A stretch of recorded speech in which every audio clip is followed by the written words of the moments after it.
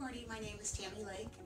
I came from the Washington D.C. area after plenty of research and recommendation from Dr. Manger, and a friend of mine had had surgery previously and recommended him, and so I did a lot of research, and I'd worn glasses for a while, wore contacts for farsighted and nearsighted, so I had the monovision with contacts, and I just got tired of wearing them.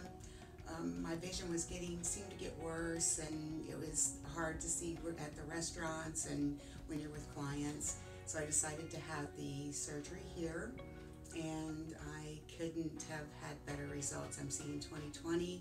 I was actually seeing clear when I left the office that night or yesterday, and this morning I'm seeing 20/20 vision.